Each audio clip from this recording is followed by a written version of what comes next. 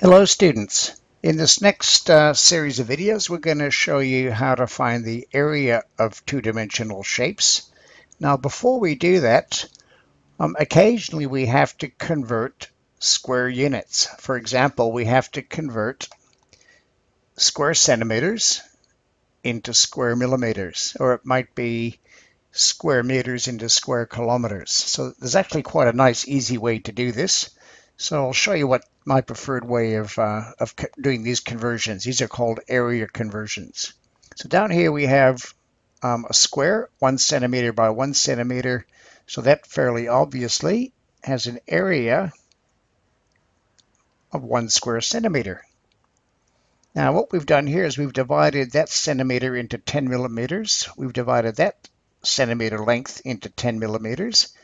And that means you're going to have 10 by 10 or 100 square millimeters. So the question is, what's the easiest way to convert from square centimeters to square millimeters? Well, here's the way that I prefer to do it. I like to think like this. I think, okay, 1 centimeter squared.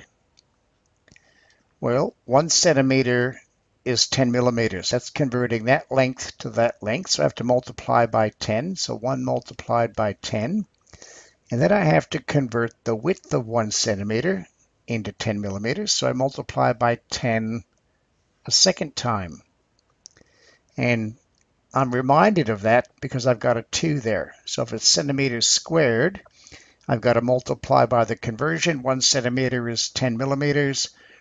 1 centimeter is 10 millimeters, and 10 times 10 is 100. And the units, of course, are square millimeters.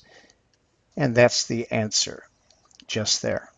So students want to think, because they see centimeters and millimeters, they want to think it's 10.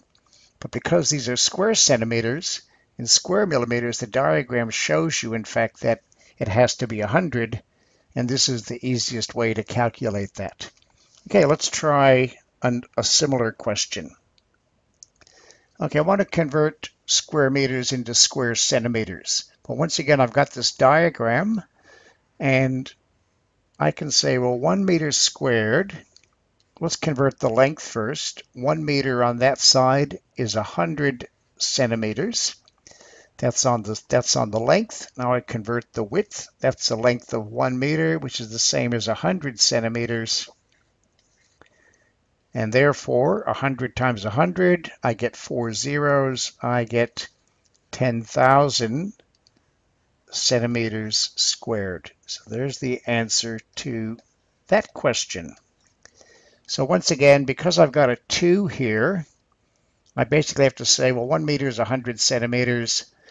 Again, 1 centimeter is 100 centimeters. That one's for the length. That one's for the width. Length times width gives us area, and I get 10,000 square centimeters. Again, students want to think there's meters, there's centimeters. They want to write 100 in there. That's true if it's just meters and centimeters, but because we're looking at the area, it's square centimeters and square meters. Okay, I want you to try this one on your own, please, using the same idea. There's 1 square kilometer. 1 kilometer is 1,000 meters in length and 1,000 meters in width. Go ahead and try to work out, please. Stop the video. Try to work out how many square meters is equivalent to 1 square kilometer. Okay, let's see how we went. So 1 kilometer squared. I'm going to convert 1 kilometer there into 1,000 meters. I'm going to convert a kilometer for the width into 1,000 meters. And therefore, I've got a 1 followed by 6 zeros. And the units, of course, are meters squared. And there's my answer. 1 kilometer squared is the same as 1 million square meters. Okay, now hectares. Well, hecto as a prefix means 100. So hectare is just a special unit of area which measures 100 meters by 100 meters. So therefore, 1 hectare is 100 meters by 100 meters. That gives us a 1 followed by 4 zeros.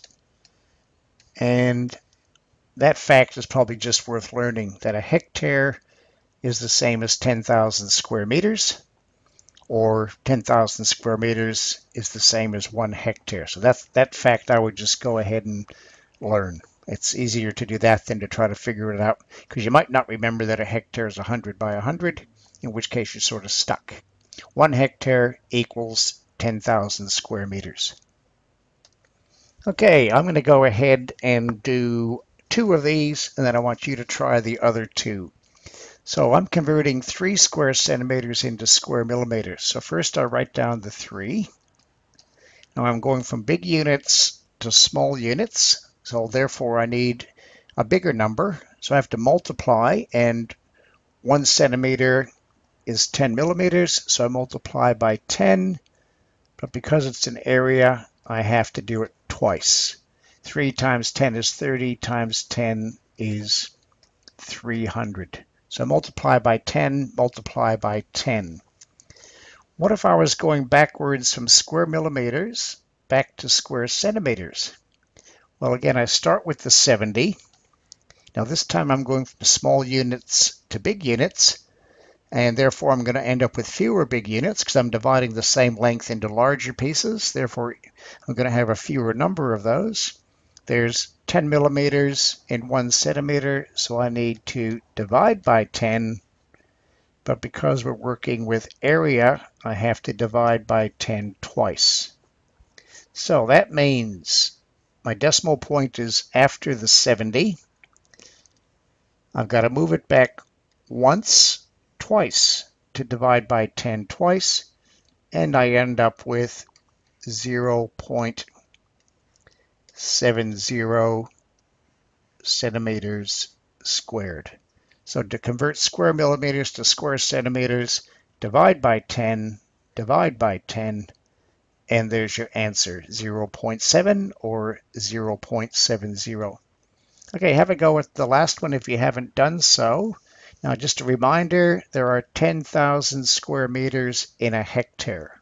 So we have to do this one slightly differently to the others. Okay, hopefully you've had a go at it. So first I'll write down the number I'm starting with, which is 900.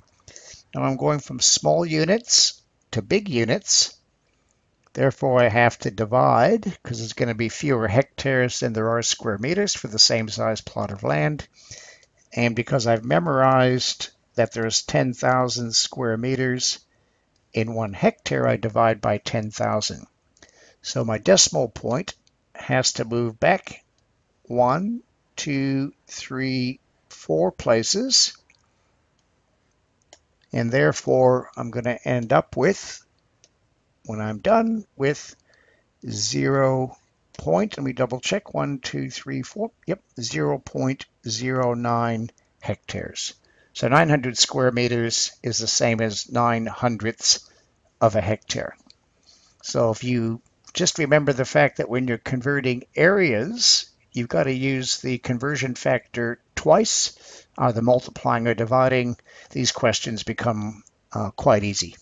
Okay, we'll leave it at that, and in the next video move on to actually finding the area of some common shapes.